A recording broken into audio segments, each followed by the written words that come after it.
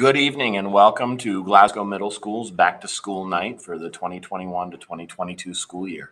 I'm Mr. Walser and I teach U.S. History 7.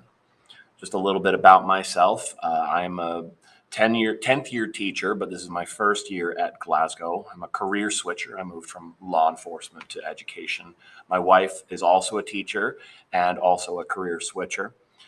We have a 7-year-old daughter in second grade this year, so we're very excited for the year.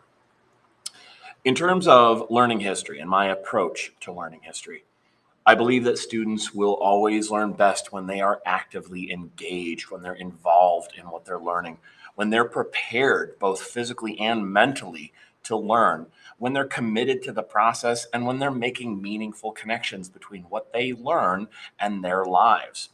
They need to be here in order to do that. They need to be involved with the class and engaged, asking questions and participating. And you need to seek out the supports that are offered, for example, attending after-school academic sessions. In terms of what we're going to cover this year, we start where 6th grade left off at the end of the Civil War. We'll begin with exploring how the United States rebuilt, after the Civil War with the Age of Reconstruction.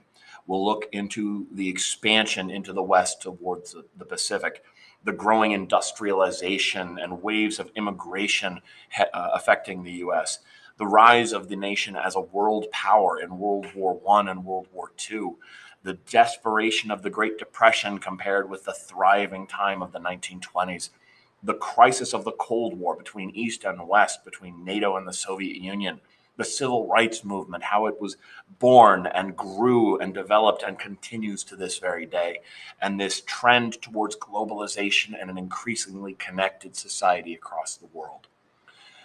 We have summative assessments, formative assessments, and other informal feedback that we'll put on the gradebook. The only thing that will actually appear on the gradebook is the summative assessments. That measures the mastery of skill rather than the progress towards it. We're going to teach a variety of skills, but the ones we're focusing on the most is the ability to make a claim and use evidence to support it, using multiple sources of evidence to corroborate that evidence, and placing things in proper order so that you can understand cause and effect in order to support whatever claim you're making.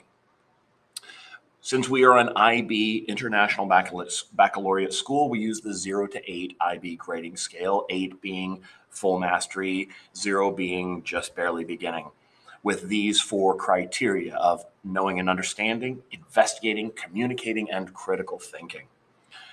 We don't have homework in 7th grade history, but we do offer retakes. If you don't score a full 8, you can retake.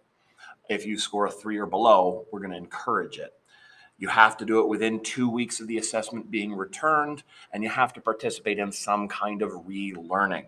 Retakes will always take place after school during the academic block. Teacher support is always going to be available through Schoology, by referencing the syllabus, by contacting us directly. My email address is mjwalser@fcps.edu, and my after-school blocks are Wednesdays, 2:25 to 3:35 p.m.